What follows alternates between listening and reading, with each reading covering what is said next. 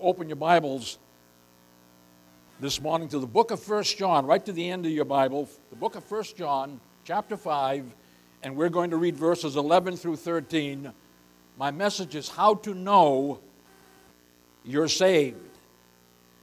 You know, I've never had in our church people come up to me and say, Pastor, I do not know if I'm saved. And I believe one of the reasons for that is because of the truncated gospel that's being proclaimed throughout the world today. People hear bits and pieces, this and that or whatever. They don't have a clue what the Scripture actually says. And the Bible tells us we're to measure everything according to the infallible Word of God. Amen? But people from the YouTube ministry and people from the TV ministry have written me time and time again about this very message. So I was hoping I was going to do it all in one message this morning, but I will not. I'm going to split it up so I can take my time with it. This week I was going to preach to you how to know you're saved, and next week I was going to preach to you how to know you're not saved. But I think I'll take my time because I'm going to give you 10 points, and I was going to breeze through them, but I want to spend a little time on them. So I'll give you 5 today, 5 next week, Lord willing, the creek don't rise. And then on the third week I will preach how to know you're not saved. Now remember, beloved, this has absolutely nothing to do with how you feel. Now many people have said to me over the years, Pastor, I feel saved. That means nothing. That means nothing, beloved. My feelings have been wrong many times. How about yours? But the Word of God is true. That's that ancient word that the choir just sang about. So my message is how to know you're saved. How to know you're saved. 1 John chapter 5. We're going to read verses 11 through 13. Let's all stand up, please, for the reading of God's Word. That's what they did when Ezra read the Word of the Lord. They put the pulpit in front of them. The people stood up to hear the Word of the Lord. 1 John chapter 5, beginning with verse 11. John says, and this is the record that God hath given to us, eternal life. And this life is in His Son. He that hath the Son hath life. He that hath not the Son of God hath not life. Now watch what he says. These things have I written unto you that believe on the name of the Son of God, that you may know that you have eternal life, and that you may believe or keep on believing on the name of the Son of God. Now John wrote this so we can know that we have eternal life. Amen? Heavenly Father, we thank you for the Word of God. Father, we pray that as we study it this morning, the Holy Spirit would be present to anoint it, to grant us the understanding as the indwelling, blessed illuminator, the resident teacher. And Lord, you'd open up to us the Scriptures. And Lord, if we find that we're not saved, that we just throw ourselves on your mercy, throw ourselves on your grace, and we do what the Scriptures say, and we'd get saved. Father, I pray for the rest of us who would give us the confidence that we know that we're a child of God. I pray that you'd anoint this preacher with feet of clay. For we ask it in Jesus' name, amen, and you may be seated. Beloved, one of the great promises of God is to definitely know that you are saved. I mean, to definitely know that you have the assurance of your salvation. To definitely know that you're confident that you're a Christian. You're someone who's been heaven-born, heaven-blessed, and heaven-bound. Would you say amen out there? Now remember, this has nothing to do with how you feel. This has to do, as we're going to see, what the Scripture says. When someone asks you, are you saved? You should be able to respond, hallelujah, praise the Lord, glory to God. I know that I'm saved. I know that I'm saved because of what the Word of God has to say. Would you say amen out there? You see, God wants us to have the blessed assurance, that blessed confidence, that certainty, if you will, that you're saved so that you can live a victorious Christian life in peace and in joy. Remember, Jesus gives us His peace. There's not much peace out here in the world. So if you're saved, you should have the peace of God that passeth all understanding. Would you say amen? So, beloved, if you're saved, you ought to absolutely know it. And if you're not saved, then you also need to know it. Why? You can get saved. Amen? So God doesn't want us to be doubting Christians regarding our salvation. When someone asks if we're saved, God wants us to be able to say a resounding I know so and not an uncertain I hope so. So many people, I've said to them, are you saved? Do you know the Lord? Do you truly know the Lord? Well, I hope so. Well, beloved, I have never, since the day that I got saved, ever doubted my salvation. And you'll see why, and probably you have the same feeling or the same attitude because you've studied the Word of God.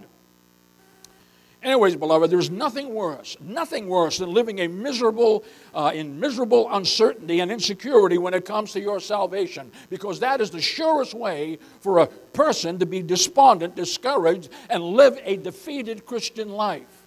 It's the surest way if you're always living in doubt. You see, God wants us to feel safe. God wants us to feel secure. Like when my kids were growing up, I want them to feel safe. I want them to feel secure. I remember coming home one night. I was out on visitation. It was probably 10:30, and I came upstairs. I was going to my bedroom, and Kobe's bedroom was on the left, Nick was on the right, and I was walking in, and Kobe was still up. And he said, "Dad, I'm so glad that you're home. I feel safe." The father in the home makes the home feel safe. Amen? And so God wants us to be at home in Him, and He wants us to feel safe and secure in our salvation. Would you say amen? He doesn't want us to feel insecure in it or unsafe in it, beloved. But the Bible, now listen to me, the Bible does not teach once saved, always safe, that some unfortunately and erroneously believe and teach today, beloved, but it does teach we are eternally secure in Christ, excuse me, if we place and keep our faith in Him throughout our life. In other words, Scripture teaches that God keeps those who keep their faith and their love in Jesus Christ. For example, 1 Peter 1:5 says this, "For we are kept by the power of God through faith unto salvation, ready to be revealed in the last time." Now watch me now. We are kept by the power of God, that's divine sovereignty. Through faith, human responsibility, working in conjunction with God's divine sovereignty. God's divine sovereignty provides everything we need for life and godliness, but faith must reach out and appropriate that in their life.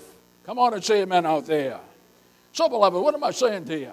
I'm saying this, that God preserves those who persevere in the faith. Then we'll ultimately be eternally secure when we are finally secure in eternity. So I exhort you to keep your faith, to keep your love in the Lord Jesus Christ. Now, biblically speaking, God wants us to know beyond a shadow of a doubt. Now listen, beloved, I'm going to repeat this many times, that you are truly saved. Now remember, truly saved does not mean I feel saved. I've gone to this church, I've gone to that church, I prayed over here, whatever. I prayed every day of my life till I was 24 years of age, and I was still lost. And I always believed in God the Father, God the Son, God the Holy Spirit. I prayed to Jesus every day. But it was when I was 24 years of age that I finally got saved. Probably was a real rascal, and God had to shake the fire out of me, right? But He wants us to know, beloved, that we're a true child of God, that we are indeed a member of the family of God, that we are indwelt by the Holy Spirit of God, and that we are on our way to live with Him in the eternal kingdom of God. Amen? So, beloved, now listen carefully. John's gospel was written to show us how to be saved. When you read John's gospel, read that, how to be saved. John chapter 3. Except a man is born again, he what? He cannot see, he cannot enter in to the kingdom of God. Except a man is born, this is what he says, of the water and of the Spirit, he says, he cannot see, he cannot enter the kingdom of God. Therefore, Jesus said, ye must be born again. Notice how emphatic, how dogmatic he was. So, beloved, John's gospel was written to show us how to be saved, whereas 1 John, this epistle right here, beloved, was written to tell us how we can know for sure that we are saved. Because there are earmarks, there are benchmarks that God shows us so we can know beyond a shadow of doubt, have that confidence, have that certainty that we indeed are a child of God. We're glory bound, amen? Now, beloved, just one word of caution here. Scripture nowhere gives the impenitent backslider or the apostate living in sin the assurance of their salvation. None. He gives them none whatsoever, beloved. Only those Christians. But only those Christians who are living for God and who are persevering in the faith can have that kind of confidence and that kind of assurance. Now that's important that we understand that, because that is a principle that is taught everywhere throughout the Scripture, both Old Testament and New Testament. Would you say amen? So, beloved, those who are are given the assurance of their salvation, because God wants his faithful servants to have the confidence, to have the certainty of their salvation. So I want to give you 10 principles or benchmarks in God's Word that teach you how to know that you're saved for sure. And as we briefly discuss them, beloved, I want you to apply them to yourself and see how you meet and measure up to the biblical criteria. Not your personal criteria, not your religious criteria, but to the biblical criteria. Now, I told you from the outset, I'm going to give you only 5 of them today. Lord willing, and the creek don't rise, I'll give you the next 5 next week if I'm still above ground or pushing up daisies. And then the following week, I will teach from the Bible how to know you're not saved. That's as important, by the way, of knowing how you are saved. Amen? Now, the first thing I want you to see in the Word of God is the spiritual conversion. If you're taking notes, the spiritual conversion, I want you to look at 1 John chapter 5, verse 1a, and then we're going to drop down to verse number 4. 1 John chapter 5, verse 1a, and then we'll drop down to verse 4. Beginning with verse number 1. Whosoever believeth that Jesus is the Christ, he's the Mashiach, he's the Messiah, is born of God. Drop down to verse 4. For whosoever is born of God overcometh the world, and this is the victory that overcometh the world, even our faith. Now, here we see, beloved, that a person can know for sure whether or not they are born again, whether they are born of God. Now, there's 4 words that I want you to see in verse number 1. The first word is believeth. Believeth. It is the Greek word pisteuo. Pisteuo. And it's a perfect present tense verb that means to initially believe and to constantly and continuously keep on believing the gospel truth. What gospel truth? That Jesus is indeed God's Son. That Jesus is indeed the Christ. He's the Messiah. That Jesus indeed is the Lord and Savior of the world. Now, I want you to notice something here, beloved, because so many Christians make this with a D, this word believeth with a D. Notice, beloved, it doesn't say he that believed. That is a past tense verb, as if it were just a one-time act of faith that secured your soul for all eternity. But rather, it says he that believeth, which is a perfect present tense verb that means to have believed and keep on believing this truth about the Lord Jesus Christ. It means that he has believed and he's constantly and continuously during the course of his life believing in this blessed truth. Would you say amen? And beloved, it means that you keep on keeping on believing it. And only those who do this can know for sure that they indeed have true saving faith as long as they have done exactly what the Word of God has told them to do. Now, that's important when you understand that. You see, beloved, the Lord Jesus Christ, our blessed Savior, wants us to have this blessed assurance of our salvation. Why? Because, beloved, excuse me, without true saving faith, you'll never be saved. We can have faith in a lot of things that are not true. Amen? I've done that myself. I've placed my faith or trust in someone or something, and it's been totally wrong. I should have never have done that. The end result was nothing that I expected. Now listen to me before I go any further. You want to make sure every Christian has a humble, reachable, and teachable spirit. Amen?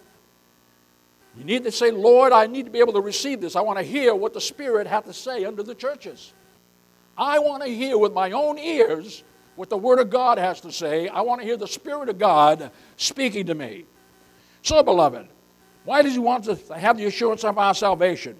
Because people like this know and have experienced that this saving faith that they had led them to true spiritual conversion.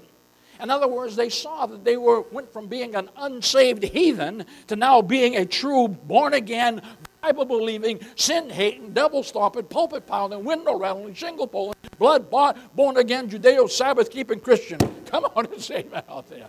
Woo! Okay, they want to know that. Now listen to me, beloved. That's the first word. I told you there was 4 words that I want you to see. That was the first word, and that word was believeth. The next 3 words, genao ek theos. That's the phrase. It means born of God. Genao ek theos. That's the second thing, beloved, that God, by the supernatural power of His Holy Spirit, has forgiven them of all of their sins through the sinless, shameless, guiltless, blameless, crimson blood of the Lord Jesus Christ, and has supernaturally regenerated their souls and radically changed them from the inside out. Would you say amen? Instinctively, beloved, they now know that something supernatural, that something spiritual, that something divine has happened inside of them when they heard and believed and obeyed the gospel, when they repented and confessed their sins to God, when they trusted and confessed Christ as their Lord and Savior. Now listen to me. And when they were baptized into Christ, hear me now, for the remission of sins and received the gift of the Holy Ghost. Would you say amen? Now, beloved, they instinctively know that they are born again. Now they instinctively know, beloved, that they've experienced the new birth. Now they instinctively know that they are indeed a true child of God. That comes from the work of God, the Holy Spirit, from the inside out. Would you say amen? Now I want you to look at verse 8. 1 John chapter 5 and verse 8. John says, and there are three that bear witness in earth. The Spirit, that's the Holy Spirit, and the water, that's the water of baptism, and the blood, that's the blood of Jesus. But beloved, these three agree on one. In other words, they're tokens of the sacraments of baptism and communion. So, what is he saying to us here? Excuse me. The water here bears witness to our salvation. In other words, the waters of the ordinance or the sacrament of baptism. Those who have repented and believed the gospel and have gotten baptized in the name of the triune God as a penitent believer. That is, they've been baptized as a penitent believer into the name of the Father and of the Son and of the Holy Ghost. Excuse me. And keep on believing and following Jesus, know for sure that they are saved. Why? Because they know that the Scripture says in Mark 16:16, now listen to me now, he that believeth and is baptized shall be saved. He that believeth not this that I just said shall be damned. So I can trust, Jesus says, he that believeth and got baptized, I can say, yeah, I did that, and guess what? I know for sure that I'm saved. Would you say amen? Because they can know for sure, beloved, that in Acts 2:38, the Apostle Peter said to repent and be baptized, every one of you, in the name of Jesus Christ for the remission of your sins, and you shall receive the gift of the Holy Ghost, for his promises unto you and to your children and to those who are far off, as many as the Lord our God shall call. It was true then, it is true now. Come on and say amen. It's for you and your children and them that are far off. Of course, he was speaking of the Gentiles. You and your children were the Jews, and then ultimately, because they were the covenant people at that time, we were engrafted into it. Then he's speaking about, of course, the Gentiles, us who are far off. And so, beloved, what am I saying to you? Anyone who's done this knows for sure, God makes sure they know for sure that they're saved. Also, beloved, they can know that the Scripture says in 1 Peter 3:21. Now listen what Peter says. He says that baptism doth now also save us. Now, a lot of people take umbrage with that. Now, listen to what I'm saying to you, beloved. He doesn't mean baptism alone saves you. That's not what he's talking about. You have to read the context. It's not baptism alone, but as the culminating and confirming act of our preceding faith and repentance. Amen? In other words, if I get baptized and I don't believe and I haven't repented, I'll go into the water a dry sinner and I'll come out a wet one. Nothing will happen. But if it's preceded by faith and repentance, then God will bless what happens, and something supernatural will take place, and the Spirit of God will come upon you and come in you. Come on and say amen out there. Now, beloved, listen to me. Those truly converted know that they're truly saved. How? Because they can look back on their baptism as the reference point in their life. They can look back on their baptism as the line of demarcation from being lost to being saved, and that they were translated out of the kingdom of darkness into the kingdom of light, and of God's dear Son, that is, into the kingdom of God. Would you say amen? The spiritual kingdom of God, of grace that's on this earth, and ultimately when Jesus comes again, that eternal kingdom of God in a new heaven and a new earth. Amen? So, beloved, that's why I told you our people usually don't have to worry about that, because they've been taught according to the Scripture. See, beloved, I'm saying folks like this know that baptism is the place and point where Paul says in Romans chapter 6, where we bury the old man and put on the new man. Now, I'm not saved before then because I would be burying the new man instead of burying the old man. Amen? So we need to understand what God has to say and not what man has to say. Come on and say amen. And they know that baptism plays some point where they are outwardly washed, clean from the stains of sin in their bodies. You can find it in Hebrews chapter 9, verse 22. We get baptized to wash the stain of sin outwardly on our bodies. But also inwardly in our soul, in our spirit, beloved, we're washed clean of our sins through the sinless, shameless, guiltless, blameless, crimson blood of the Lord Jesus Christ. Amen? And they can know that baptism is the place and point where they died, where they buried, where they were resurrected with Christ to walk in newness of life. In other words, they're reenacting the cross in their life, the tragedy and the triumph of the cross in their life. Now, these are the things that Scripture teaches, remember. And also, beloved, they know that baptism is the place and point. Listen to me. Now, hear me now. You folks watching on YouTube and you on TV.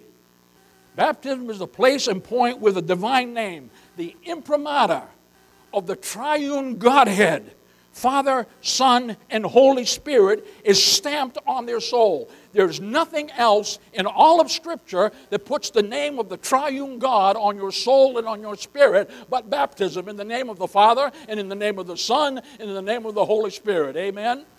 How important is that? To have God stamped imprimatur on my heart, stamped imprimatur on my soul. How important is that? I tell you, it's very important, especially if you want the assurance of your salvation. Would you say amen? So, beloved, it assures them of their salvation and eternal life. It assures them that they belong to God. It assures them that will be resurrected and receive a new, glorified, immortal body someday. The Bible says, just like Jesus Christ's glorious body. Now, listen to me. In Philippians chapter 2, verse 20, the Apostle Paul, speaking to the church of Philippi, he says this. He says, for our conversation, our citizenship is in heaven, from whence also we look for the Savior, the Lord Jesus Christ, who shall change our vile body, that it may be fashioned like unto his glorious body, according to the working whereby he's even able to subdue all things unto himself. Oh, I'm waiting for the resurrection. How about you? I'm waiting for a brand new body. I can't wait to see the Lord Jesus Christ. I can't wait to be glorified. I can't wait to eat all I want, all of Ellie's yummy chocolate cake and not gain a pound. That's the heavenly manna, right? The angel food. Can't wait for that. So, beloved, what am I saying to you? I said we can know that we're saved by looking back in faith on our baptism and all that it morally and spiritually entails and represents as the divine sign and seal of our faith and salvation, and it assures us that we are truly converted. Amen? That's one of the reasons when we baptize people, we give them a baptismal certificate so they can put it on their wall. So when the devil comes and rags on them, they say, yeah, you're not saved. You're nothing. Look how filthy and stinking you are. You can look at that and say, I know that Jesus did something. I know it. I know that my God, my Lord did something. So the first thing, beloved, is the spiritual conversion. Number two, the scriptural confirmation. The scriptural confirmation. Look at 1 John chapter 5, and we're going to read verse 13. John says, these things have I written unto you that believe on the name of the Son of God. Now you ought to circle this, that you may know that you have eternal life, and that ye may believe on the name of the Son of God. Now, beloved, the word know here is the Greek word ido. And it means to know by personal experience that you're saved, to have the absolute assurance of your salvation. Why? Because it says so in God's Word, and that should be enough. Amen? If the Bible said it, I believe it, that settles it. It should be, if the Bible said it, it settles it, I believe it. That's the way we should say it. Yet according to this text, beloved, I want you to look at your text again. He says, these things are written that you may know that you have eternal life. Now, beloved, he wrote that because it implies that it's possible to be saved and doubt, or he would have never said this before. Some people are truly saved, but they're always doubting that they're saved. Now, doubt is to your spirit what pain is to your body. In other words, beloved, pain is the body's warning signal that something inside you is wrong. Something needs healing. Something needs fixing, but you're not yet dead. When I was in the Marine Corps, the drill instructor walked around, pain is good. It lets you know that you're alive. And all of us are thinking, yeah, but Billy. They were brutal in them days. But what am I saying to you, beloved? I'm saying this. Doubt in your soul, in the soul of a true born-again Christian, reveals you're suffering from some spiritual malady in your faith that needs fixing. In other words, you may have faith commingled together with some fear. You may have faith mixed together with some worry or anxiety. You may have faith mixed together with disbelief and doubt in the promises of God's word about his salvation, beloved. And remember, doubt is the enemy of faith because it makes you unsure and insecure in your faith. There's nothing worse than doubting. All of us, no matter what it is in life, we like to have the confidence that what we're doing is right. Amen? We have peace of mind when we do that. Now, beloved, yet some people occasionally have doubt because the devil relentlessly attacks them in the spiritual battle, and he tries to inundate your mind with this miserable and ineffective witness that you're not really saved, because he wants you to be a miserable, ineffective witness and soldier for Christ in the battle. He doesn't want you to be victorious in the kingdom of darkness. You see, he wants this evil world system. He's the God of this evil world system. He is the prince of the power of the air. Amen? Now, you listen to me, beloved. A lot of people doubt because of their own insecurities. They were brought up perhaps wrong. Maybe they didn't have the right parents that reassured them of different things. And so I can understand that. But you need to understand that the moment you get saved, you have entered into a spiritual battle, whether you know it or not. And daily in the spirit, these evil spirits are attacking us, even though people think out of sight, out of mind. And they're doing everything they possibly can to make you doubt what you did, doubt your faith, doubt your salvation, doubt who Jesus is. Yet, beloved, all doubt can be remedied and reversed by remembering that salvation is an eternal and supernatural work of God, not of us, and is revealed right here in this blessed book. Amen? As God reveals it right here in his word. So you can know you're saved by trusting in the promises of God that you are, that he gives to you in your word to assure you that you are saved. Promises like what, Pastor Joel?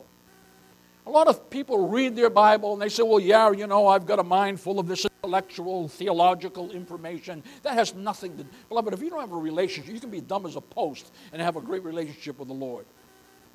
And you can be a brainiac and not have any relationship with the Lord, but all your doctrinal ducks are all lined up. Promises like what, Pastor Joel? Promises like it says in Ephesians 2, 8 through 10. For by grace are ye saved through faith, and that not of yourselves. It is the gift of God, not of works, lest any man should boast. For we are his workmanship, created in Christ Jesus unto good works, which God hath before ordained that we should walk in them. That's a promise. Do you believe that? Amen, beloved. Promises like what, Pastor Joel? In Romans 10:3, Paul said this. He says, for whosoever shall call upon the name of the Lord shall be saved. Now notice the word call there. He didn't say he that called upon the name of the Lord, past tense. He that calls and keeps on calling on the name of the Lord shall be saved. Do you believe that? Say amen. Amen. Amen. Say amen. Hey, I remember one time in the prison ministry, right, there was these cells at Bridgewater State Prison. It used to be an old fort during the Civil War. And there was a heating duct that went from one cell to another. And one of my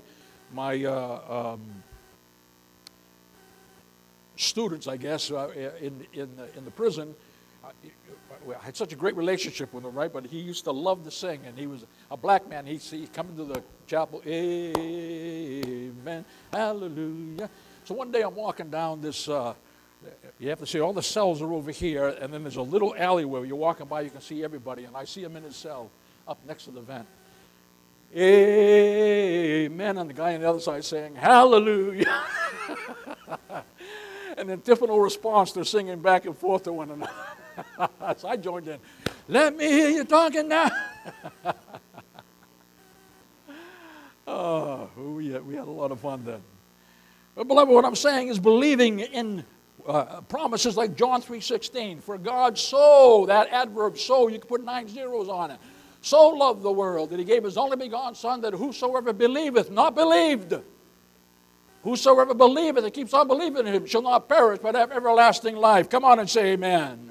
Promises like Mark 16:16, where Jesus said this, he that believeth and is baptized shall be saved. Now remember that and is a coordinating conjunction connecting two words of equal worth of importance. He did not say he is saved that believed and then gets baptized. He did not say he is saved that believed, got baptized and believed, like you're an infant or something.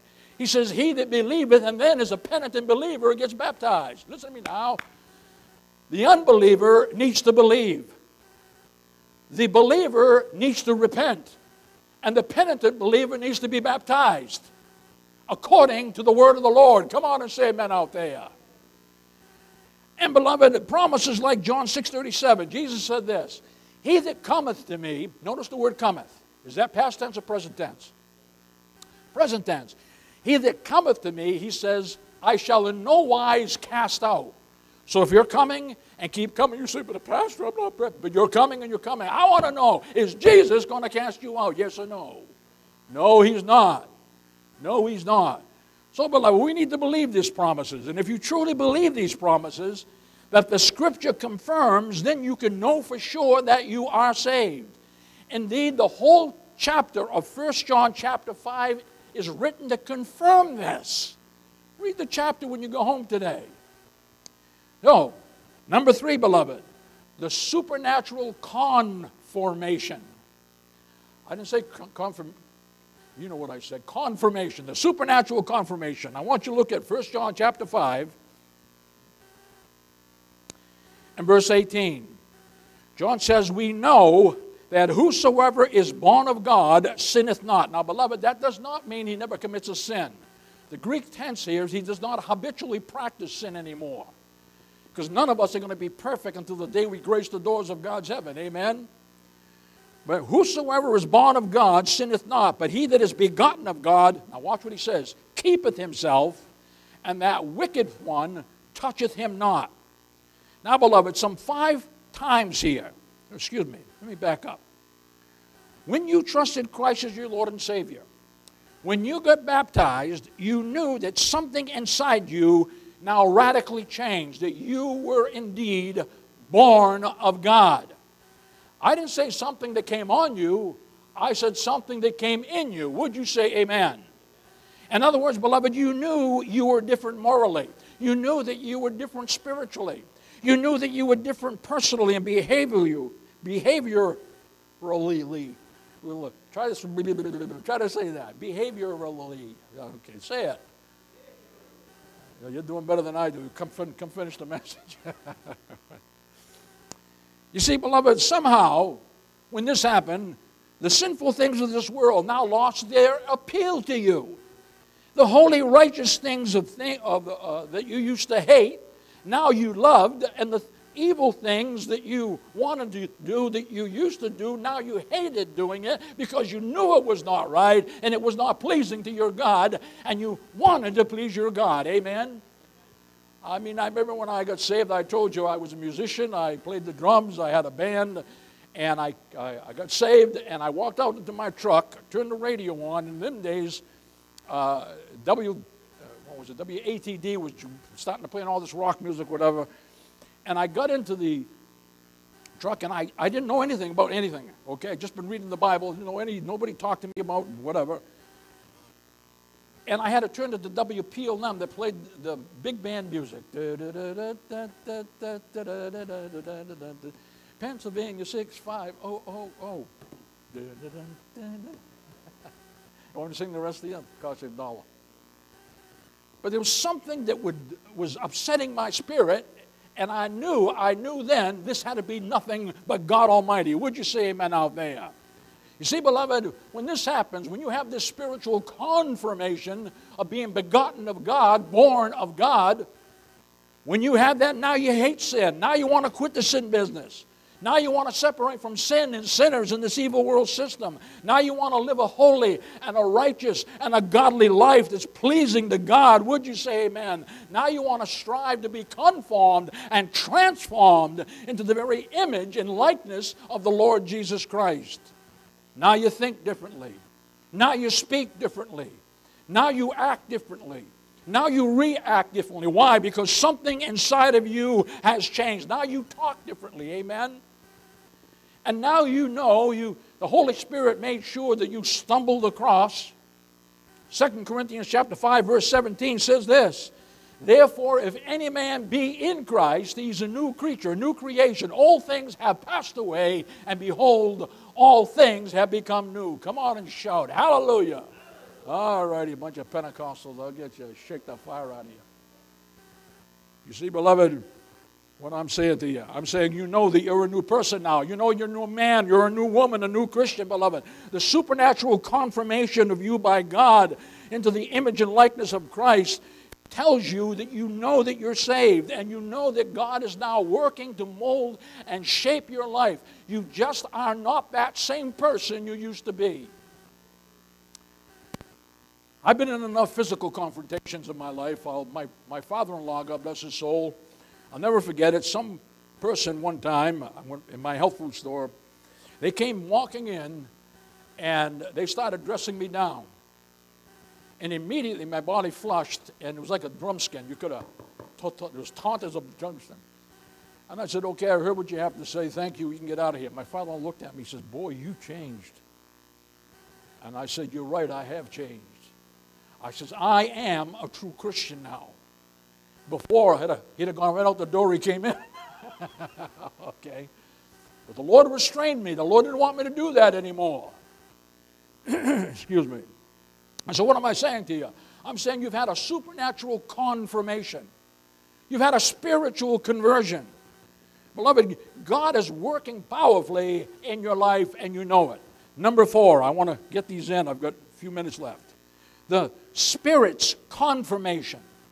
The Holy Spirit's confirmation. I want you to look at 1 John verse 9, and we're going to look at verse 10a. 1 John chapter 5, verse 9, and then we're going to read right through to verse 10a. He says, if we receive the witness of men, the witness of God is greater. For this is the witness of God which he has testified of his Son. He that believeth on the Son of God hath the witness in himself. Now, beloved, some 5 times here, John uses the word witness, and he does it for a reason. The Holy Spirit has had him write this. The word witness, martyria, we get our English word martyr from it, to witness through blood. And it means to testify, it means to prove, it means to affirm and confirm. It means the divine witness whereof Jesus speaks here, or John speaks here, beloved, that's indwelling in the believer, of course, refers to the indwelling Holy Spirit. And one of the primary ministries of the Holy Spirit to the Christian is to supernaturally bear witness, to testify, to affirm and confirm, and to prove to our heart and prove to our mind and soul and spirit, ladies and gentlemen, that we are indeed accepted in the Beloved. We are indwelt by the living God, and we now belong to Him in spite of all our imperfections. Amen? Listen to me, when you come to Christ with all kinds of baggage. Now, the day you got saved, you weren't made perfect on this earth. You were in heaven for Christ's sake. That's justification. God declared you righteous. But sanctification is a process. And sometimes God has to take us out to the woodshed to get us to bow the knee, amen, because we can be so full of ourselves, so prideful that we don't want to humble ourselves in the sight of God. But remember, Jesus said it's the meek who shall inherit the earth, not the weak. Meekness is tough and tender strength. It's not weakness. That's what meekness is, tough and tender strength. A real tough guy is meek. Why? Because he knows he could clean the floor with this person, but he's not going to do it just to show off. He's tough and he's tender. Amen? That's what God wants from us. Now, The indwelling Holy Spirit verifies to the very depths of our innermost being that we are now indeed a child of God. Praise the Lord. That we are now a saint. We are now a servant and a steward of God. That we are now the temple of the living God, beloved. And God now dwells on us individually as a Christian and corporately in the local and in the universal church spread out throughout the world. Would you say amen out there, regardless of the denomination, by the way, if they're truly born again? Now, I want you to look back up. Look at 1 John chapter 4, and verse 4 and verse 13. He says, "Ye are of God, little children, and have overcome them, because greater is he that is in you than he that is in the world." Now, who's he speaking about? Christ, okay. But how does Christ drive? Okay. That's all right, brother. We won't take you out to the woodshed. Drop down to verse 13. This answers your question, David. "Hereby know we that we dwell in him, and he in us, because he hath given us of his" what? Spirit. He has given us of his Spirit. So, beloved, what am I saying to you here? I'm saying this. He says, greater is he. That word greater is he. Megas esti. Means specifically, it refers to the living Christ who's in us via the Holy Spirit in us, who now gives us a more stronger confirmation, a more mighty confirmation, a more powerful confirmation and witness of the truth that we are indeed saved and that we belong to God, that we are his prized possession, we are his property, and we are his peculiar people. And beloved, contextually, this is contrary to the spirit of Antichrist, to the spirit of Satan, to the spirit of this world that is telling you you don't know the truth and that you are not saved. But we know we belong to God, amen? We know the truth. And the Spirit is the Spirit of truth, and he's not the spirit of error. Come on and say amen out there. When people say to me this and that and the other thing, I say, and if I've never heard it before, I say, okay, prove it to me from the Scripture. If you're right, hallelujah, you've done the work for me. I don't have to spend all the time researching. But if you're wrong, you need to bow the knee then. You need to bring your convictions in alignment with what the Scripture says. What do you think? You see, beloved, so how do you know you're saved? The Holy Spirit confirms it in you. How do you know you're saved? The Holy Spirit verifies it in you. He authenticates it in you. Would you say amen? And number 5, and I'll close with this. The scriptural craving. The scriptural craving. In other words, beloved, we've seen the spiritual conversion. We've seen the scriptural confirmation. We've seen the supernatural confirmation. We've seen the Spirit's confirmation, and look at the spiritual craving. Look at 1 John chapter 3 and verse number 9. John says, "Whosoever is born of God doth not commit sin, for his seed remaineth in him." His sperma, his spiritual DNA remaineth in him, and he cannot sin. That is, habitually practice sin anymore, because he is born of God. Now, beloved, that word seed, I told you, is the Greek word sperma. In the parable of the sower, Jesus said this, that the seed is the word of God sown and implanted in the heart of those who will receive it. Amen?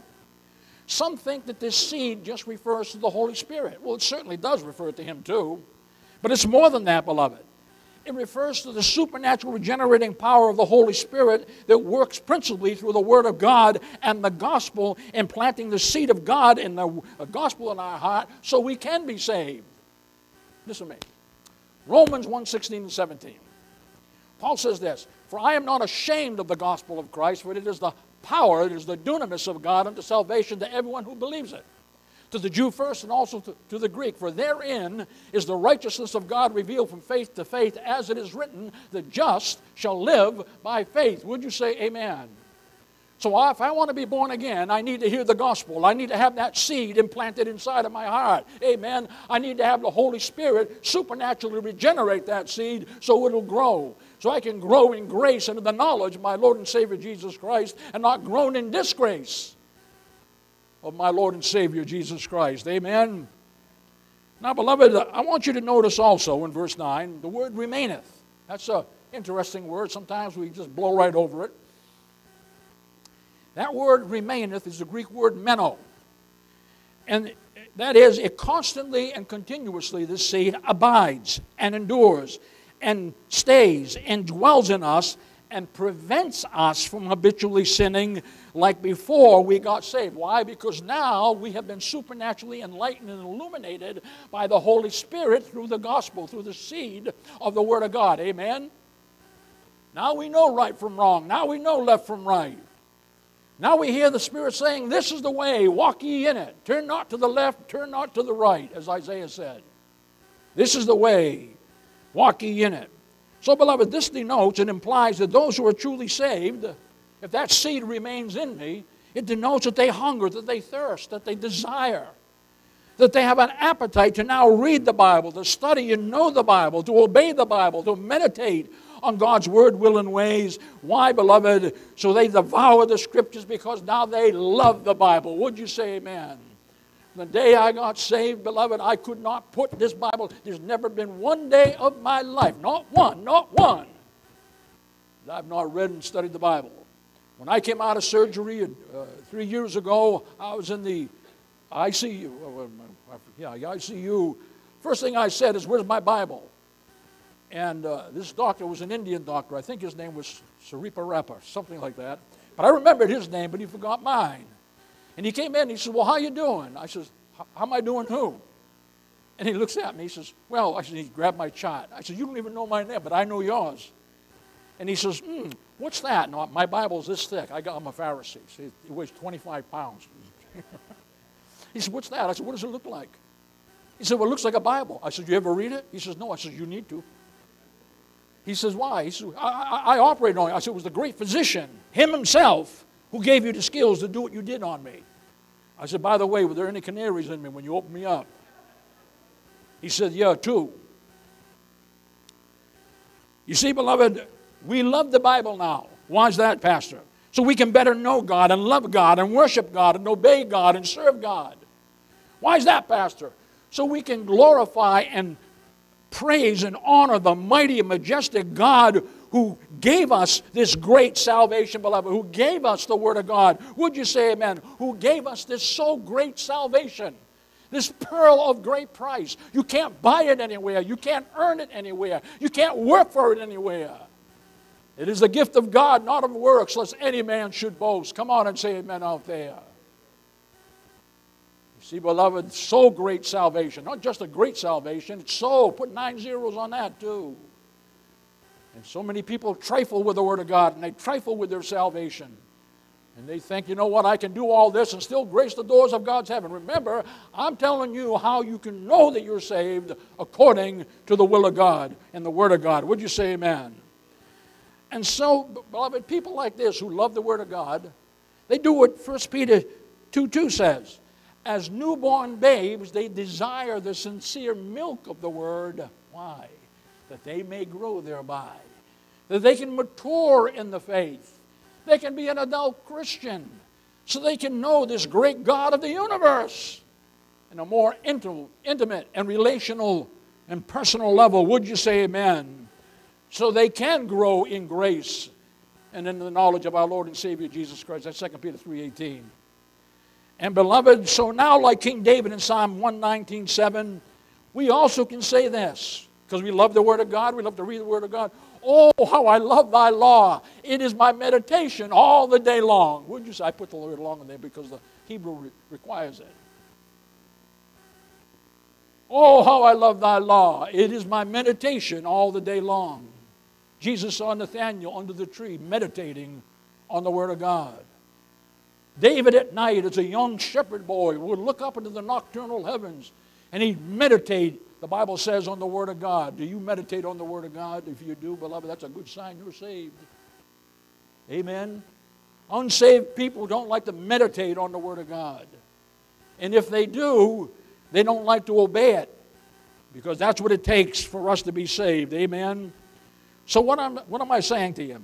I'm saying you can know for sure that you're saved if you genuinely now love the Holy Scriptures and you crave and you yearn and you burn to learn them, beloved. Now, the inherent, supernatural, inspired Word of God is unlocked, unloaded, and unleashed in your life. That's why you're changing. So that seed is blossoming. Would you say it's going from an embryo into a beautiful flower? Of course, most of you like roses. You got thorns all over you, but it's a beautiful flower anyways. Amen. So, beloved, just finished. So that's it. That's my message for today. Lord willing, next week I'll give you the next 5 principles. How you can know for sure? Well, it says here the scriptural craving. We saw the Spirit's confirmation. We saw the supernatural confirmation. We saw the scriptural confirmation. We saw the spiritual conversion. That's how you can know biblically that you are a true child of God. If you believe that, say amen. All righty, let's go to the Father.